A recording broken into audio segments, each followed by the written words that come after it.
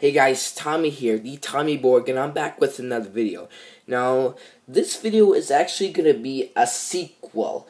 Now, as you know, I already did a video of the Apple app called Find My iPhone or Find My iPod, but I thought about it and I didn't do it so well. So in case if you don't know what I mean, I'll post that link in the description below. So I decided to do another one, but this time it's much better with no hidings at all. So let's get the app started.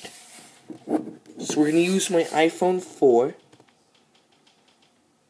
And as you see, I'm going to click sign out that way, and I'm going to focus it here. Now the first thing I need to do is sign on with my iCloud credentials.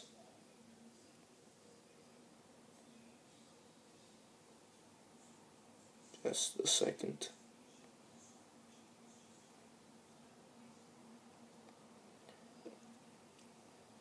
So as soon as I sign on, you can see all the devices that I have. So right now I only have two, which is the iPhone 4 and the iPod Touch 4th generation, which I'm going to use in this demo. So let's choose a device. Let's say the iPod Touch. Alrighty, so I can see where the iPod Touch is located on the map. So of course I could zoom in. And of course, there's my street right there. And now if I type on this, if I tap on the circle of the iPod Touch, you see I get several options. So, in iOS 7, or maybe at the time of filming, this is actually, well, the iPhone 4 is running iOS 7, because it cannot be upgraded to iOS 8. So, maybe in iOS 8 there will be new features, but maybe that will be in a future video. So I have the option to play a sound, do lost mode, or erase the iPod. And now you've seen all of this in the last video.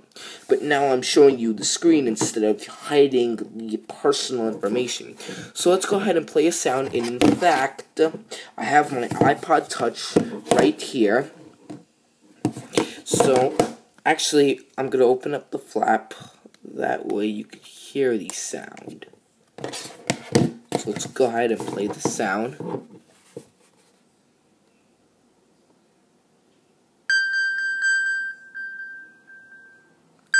So as you can hear, that's the sound playing.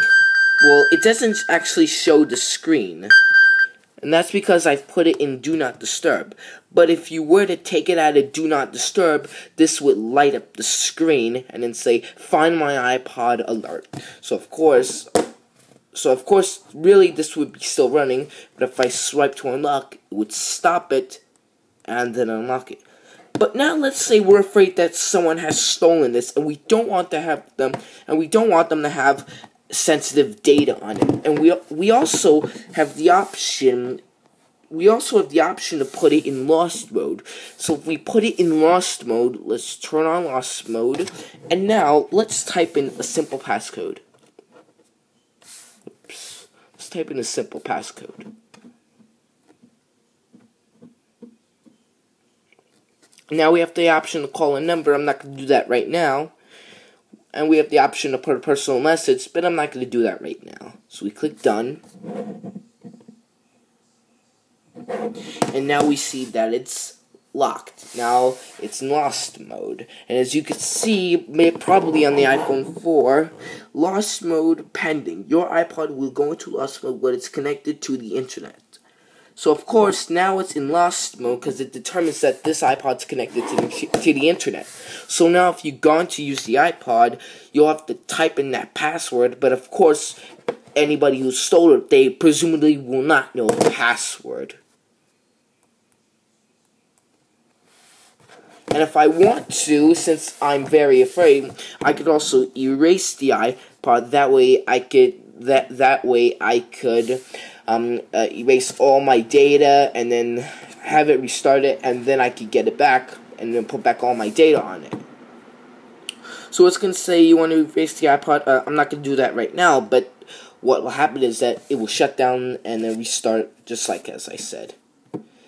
But now, so basically, and of course, what I like about this app is that you can see the battery life of your device. But also, I'm gonna say this.